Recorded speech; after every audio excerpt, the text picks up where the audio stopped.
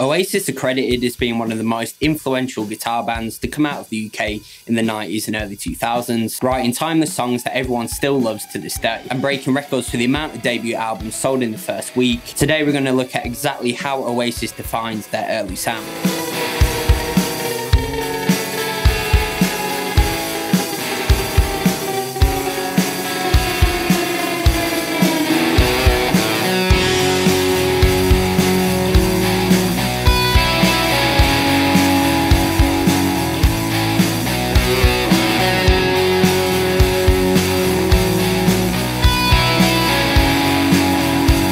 Noel Gallagher had quite a modest setup in the early days, usually using an Epiphone Les Paul, but then later graduating to a Gibson Les Paul. His amp rig was also quite modest and unusual, using a WEM Dominator Mark III, sometimes paired with an AC30 to get his iconic wall of sound that we hear all over the first Oasis albums. I'm actually using the orange OR30 throughout all of this video, as to me it does a really good job of nailing these cranked up British amp tones, and Noel even had his own signature orange amp at one point.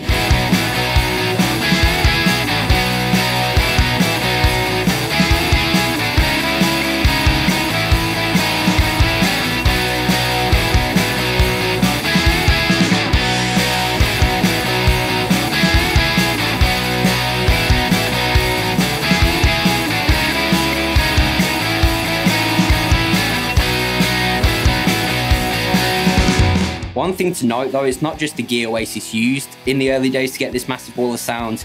There was a lot of compression and limiting in the mixing and mastering stage that really created that huge wall of sound. But at the same time, you really need that cranked up amp thing to get this sound as well. Bonehead had a pretty similar setup really, usually using his Epiphone Rivera and a JCM 900 Marshall stack. This also added heavily to that massive wall of sound, usually only employing bar chords that accompany Noel's parts, further thickening the sound and adding to their huge wall of sound.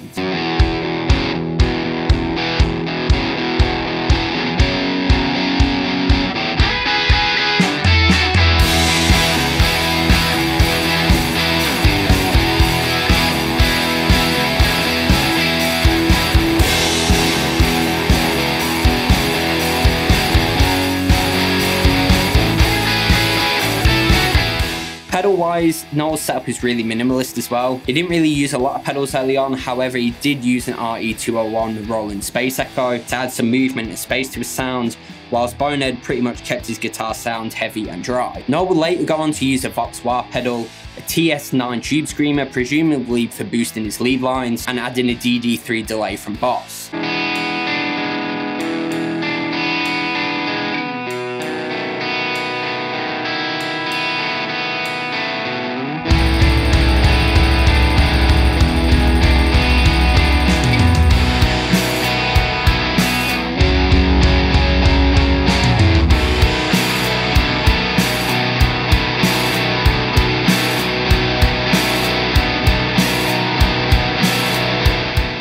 Noel's setup really doesn't change much throughout the years. He'd add an amp here and there, but most notably a Vox AC30, especially when going into the Morning Glory years, and also using a few different guitars, different Les Pauls, Epiphone Rivera, and 335s.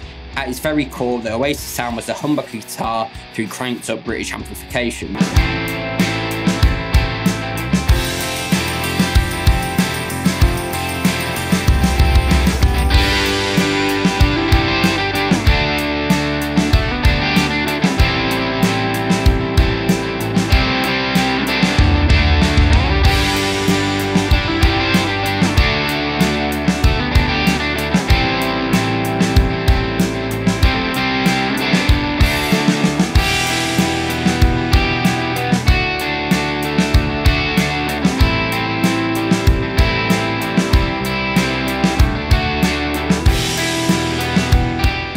So there we have it, a look at the gear that Noel and Bonehead used to create their legendary wall of sound on the first couple of Oasis albums. Really simple, humbucker guitars and cranked up British amps, but you really can't forget that super heavy compression and limiting used in the mixing and mastering stage. Really, that is the defining factor in this, but you do need the core elements as well. The mixing and mastering is a really big reason to why Oasis sounded like they did, and actually spawned the loudness wars, which would push recording music to be louder and louder for better or for worse. Let me know down in the comments what your favourite Oasis album is, and maybe even your favourite Oasis tone. If you did like the video, please leave a like, comment and subscribe, and hit the little bell notification for me as well. It really does help me out a lot, and that way you won't miss out on any of my future uploads. As always, I've been Harry, and thanks for watching.